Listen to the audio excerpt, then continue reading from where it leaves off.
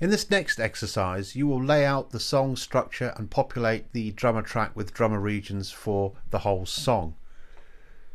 So using the arrangement track, you will now create arrangement markers for all of the selections of your song. You'll adjust their length, positions and order and fill in all the new sections with drummer regions. So what we first need to do at the top of the track header, go to global tracks, so that's G on the keyboard, or if I go to tracks, global tracks, show global tracks, we get this window here. So let me just clean up my desktop a little bit so you can see. So here's my global tracks, so that's G on the keyboard. And just looking at this top one here, you should have an arrangement track right at the top. Now I'm going to get rid of my drum parts. I'm going to take it back to sort of a blank setting. So with the arrangement tracks, we can actually turn these on and off. If we control click anywhere in global tracks, we can turn things on and off as we see fit. So let's leave those on. And here in the arrangement track, let's just make that a little bit bigger. So the arrangement track has a little add marker here, and if I click that marker, what it'll do is it will create an 8-bar measure, if you like, which is called intro, and that creates that at bar 1. You can't move it, it will create it at bar 1. So by default, arrangement markers are 8 bars long, and they are placed one after the other, starting from the beginning of the starting from the end of the last arrangement marker, so you can't have a gap in between. So if I want to rename that intro, I can click here, I can choose a name or create my own name, and if I wanted to change the length, I can just pick it up at the bottom and make it longer or shorter, and we can see the length is displayed there in the help tag, so that is indeed 4 bars long. Now if I go back here and I click the plus sign, I'll now get again an 8-bar selection straight after the last arrangement marker, so there's no gap in between, and I can again resize that accordingly.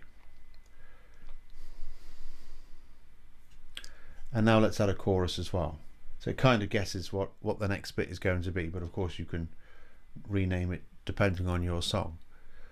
And you can keep going. So if you've already got the arrangement of the song, you can use this arrangement marker to as a visual guide when you're recording, so that you can see where the changes are going to be, which is really very helpful.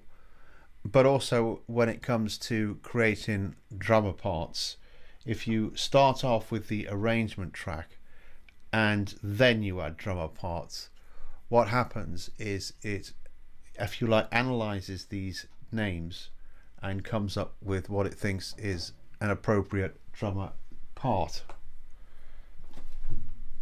So if I go to and press and hold control, so I'm pressing hold control, and on the drummer track, if I go to populate with drummer regions, that will now populate my arrangement with what it thinks should correspond with each of these parts. We can change the length of arrangement markers at this point, but the drums won't update with it. If I wanted now to update the drums, I delete them, press and hold control, populate, and that will update, correspond to this up here. And don't forget, down the bottom here you have the resize function, and at the top here you have your loop function.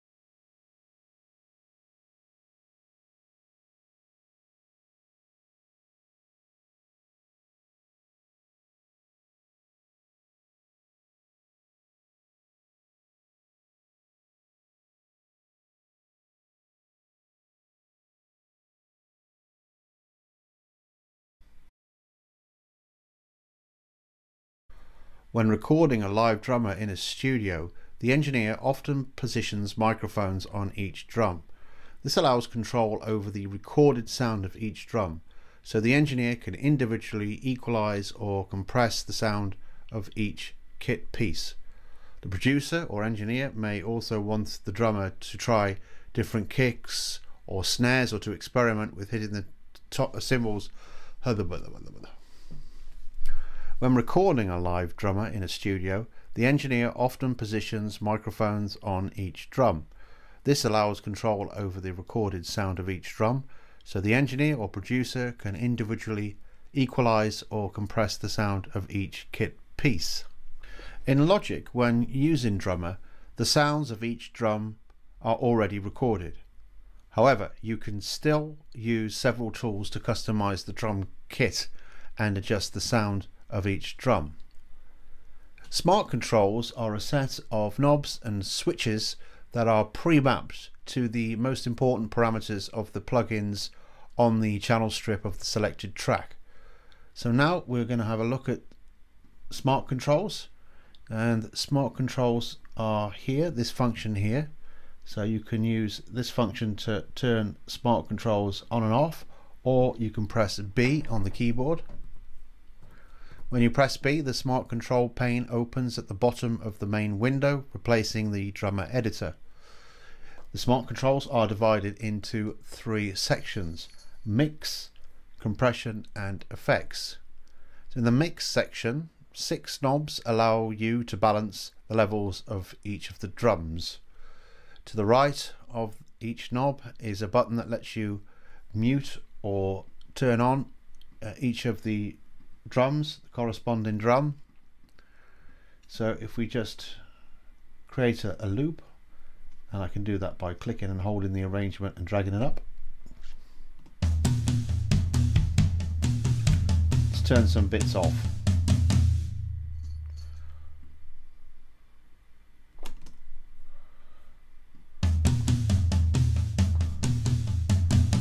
Try a bit with some snare on.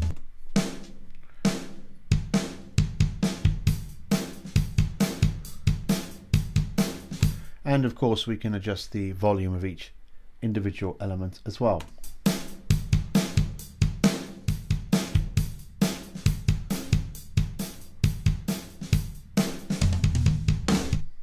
In the effects section, you'll see a tone control.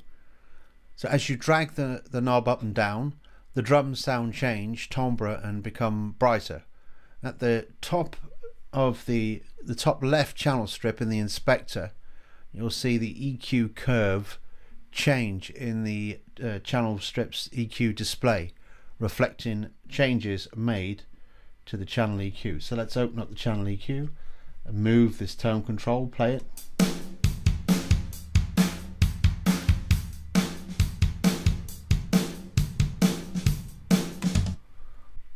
And the compression section here works on a similar principle to this effects section. So let's open the compressor and let's move the compressor knob up and down as we play.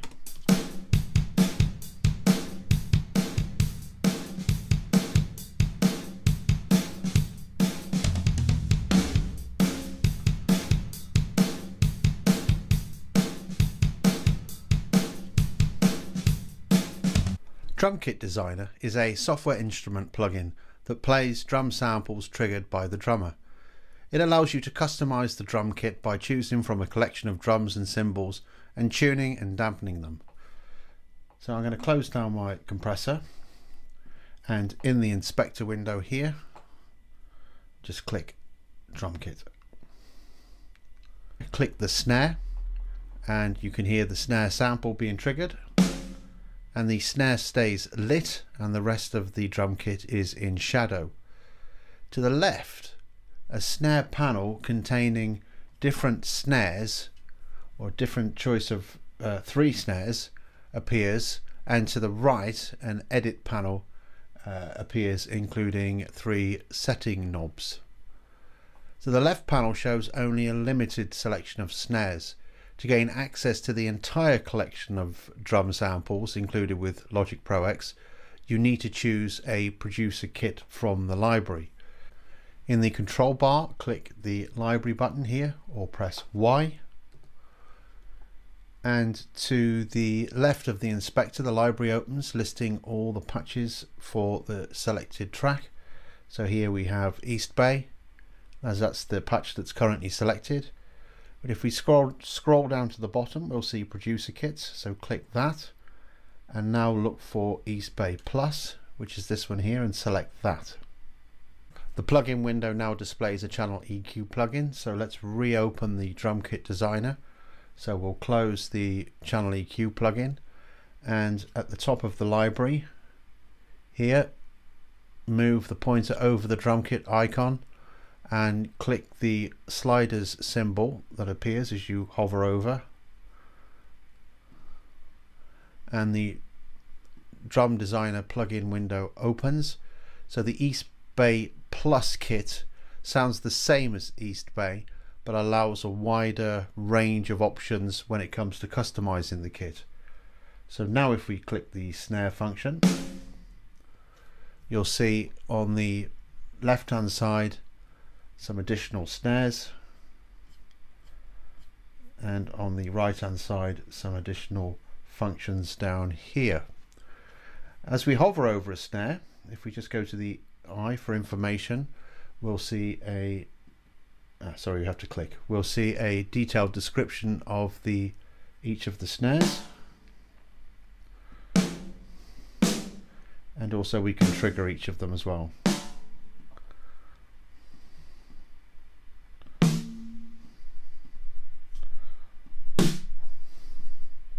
Like so. And we can change these on the fly as the kit's playing. So I'll turn the volume down a little bit.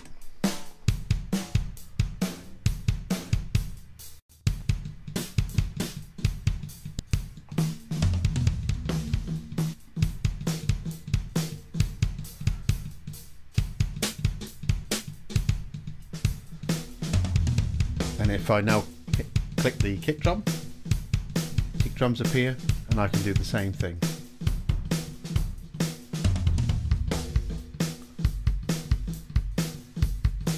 If I wanted to dampen, tune, or change the gain of the kick drum, I can do so here.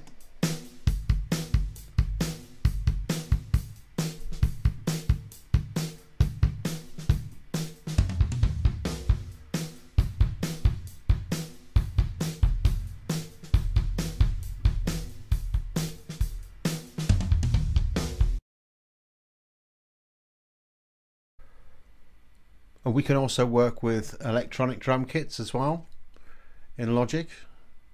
So if we now go to back to the library and click the padlock just to open that, and I'm going to make that a little bit bigger so we can see what we're doing.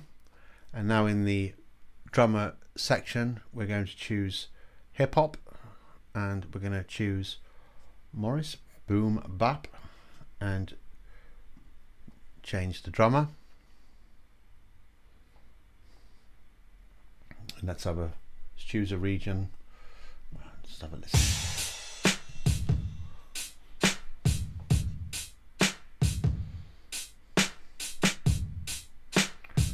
So you can hear that Morris plays a very loose swing hip hop groove, and the project tempo has changed to 135, although it sounds like he's playing half that. So maybe adjust the tempo to 168.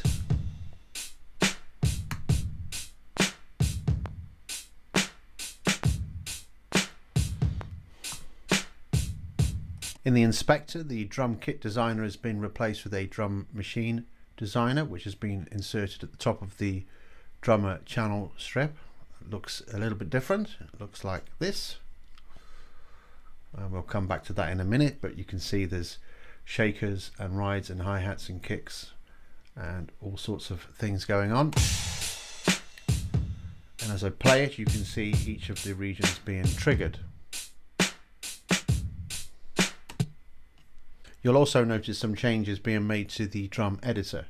You'll see that the beat presets and the puck pad remain the same, but over here the drum kit has been replaced, and we now have percussion shakers and hi-hats and kick, snare and claps. And if we go to the details function, we'll see a new set of functions here which we can experiment with. And if we go to humanize, the best way to demonstrate that, it's like a feel function. So if I just put my song position pointer right on the bar and zoom in, if I move this humanize function, you'll see what happens. So as I move it to 0, it's on the beat. If I want it to play a little bit later, I can move the humanize feel to give it a more of a laid back feel. We've also got a swing function which moves certain elements. Can you see that bit moving as I'm changing the setting here? Let's move the swing now.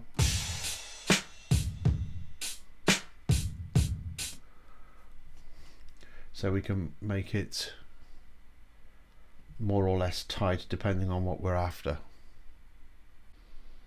When we're working with drum machines, quite often we want to see each element laid out on a piano roll or a drum roll so that we can move individual MIDI elements on a piano roll. When we work with drum machines, quite often we want to see each element laid out on a piano roll or a drum roll. We can easily do that in Logic by selecting a region. So let's say take this region here, and if I control click, I'll get this function here, convert to MIDI region, and that then changes that into a more recognizable layout for those that like to work with MIDI.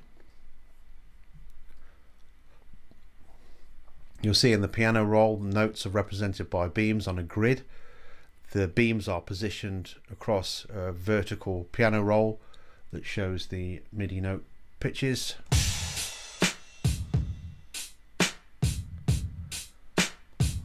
And you can see each of the elements being triggered. So if we look at go back to our drum machine designer, we'll see that there's a lot of samples loaded, but only so many being triggered.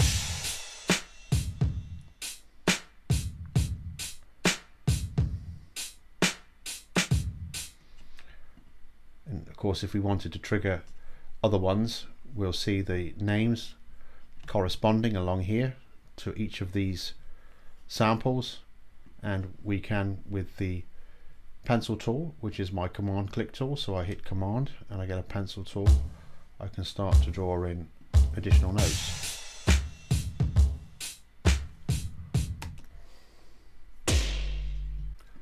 So now in my drum machine designer, let's choose this kick. Let's just solo it. We can of course mute it. But when we select it and we go to our library, we'll see that in our library it shows us a list of all the kick drums available to us. So if I select and play, I can change kick drums.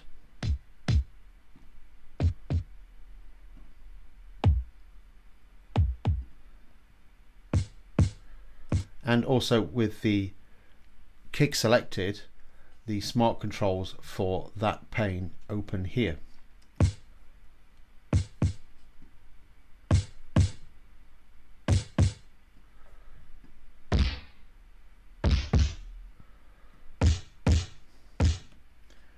If I then click on snare, that then loads up my snare library.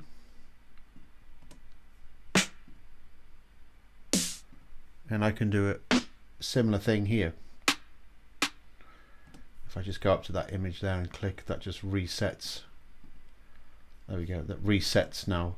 So that gives me my smart controls for the channel strip, as I showed you earlier.